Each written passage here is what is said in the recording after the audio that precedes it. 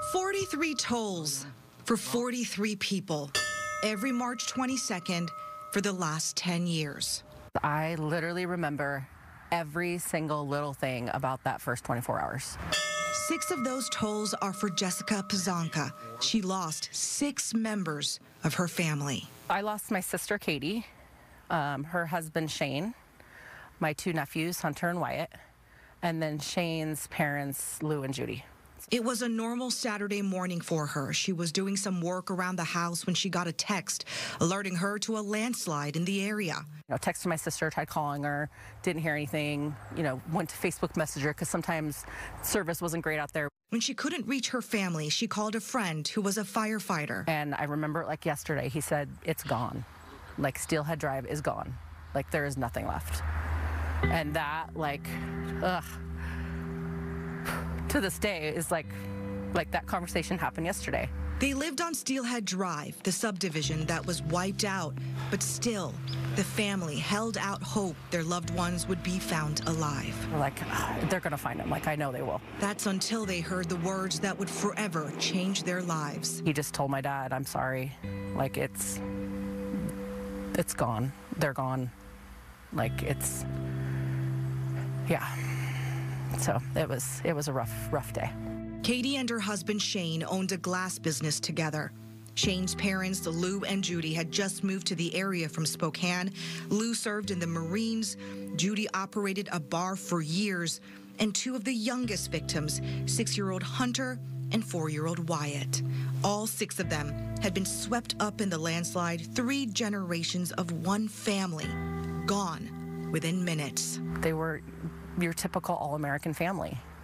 And they came out here. Shane loved the outdoors, and their house was like our little slice of heaven. In the years since, Jessica has turned her pain into action. She made a promise to her sister that there would be a permanent place where victims' families could go to grieve. I think that the families deserved more than just some trees on the side of a freeway.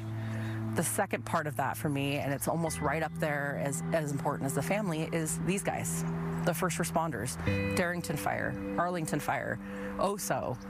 All of these men and women stuck it out there and saw some of the most terrible, awful, terrible things you could possibly see and feel in life to bring my family back to me. But now that her promise to her sister is fulfilled, after 10 years, the pain is still so bad that they can't bear to live here any longer. We're leaving it in good hands with the community, and the triggers around here for my parents, it's hard. It's hard to go to the high school where Hunter would be playing football.